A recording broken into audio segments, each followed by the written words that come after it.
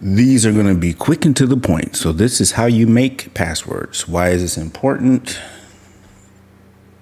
Because you don't want to lose your money. And in this, in crypto or in anything, quite honestly, you gotta be responsible for your own protection.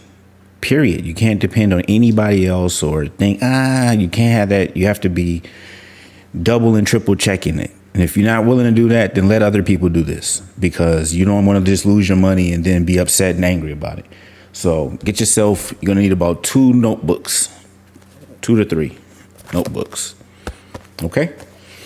You're going to get 2 to 3 notebooks that you're going to copy information and keep them in separate places. But we're going to have a longer talk about operational security at another time. Right now, we're just doing passwords. So the goal is a simple pattern that can be used to create complex passwords. And you know, most of them have 4 requirements: upper and lowercase letters, a number, and a symbol. So an easy way that you can do it is use 2 words with a number and a symbol. And so you have those 4 elements in any order you want. For example, these are 2 in an example of,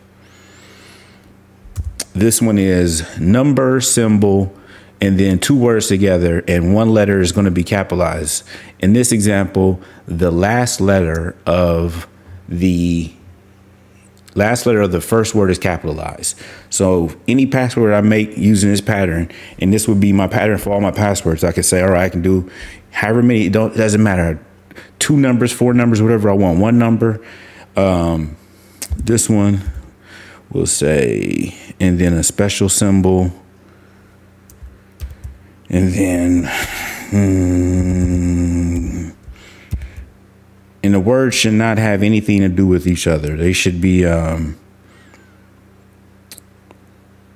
completely, it shouldn't be any like 2 words that go together. You know, it's supposed to be random, but in this way, you know how you make your password. So if you ever have any mistakes or you need to remember something, you don't have to fumble. You got a sense already of, oh, this is my pattern. I just got to remember. And it'll take time. You'll easily remember your passwords because they have the pattern that you set up already in your head. So that's one. Another example could be this one as word, symbol, number, capital letter, first word, capital letter, second word. You know, but they're separated. So another one I can do for this would be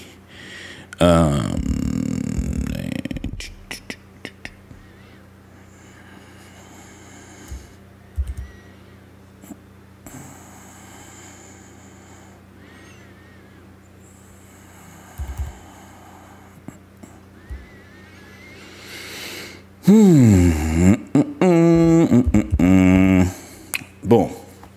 Passwords. So what I do, now this is the other key part, is that I write that down on a piece of paper before I'm sorry, a piece of paper, but more likely in one of the notebooks, and then later I transfer into the other notebook. You know, sometimes they're separated in space, so I have to make sure that I get the other one at one point, transfer information over, because you got to keep your stuff safe and protected. We talk about this.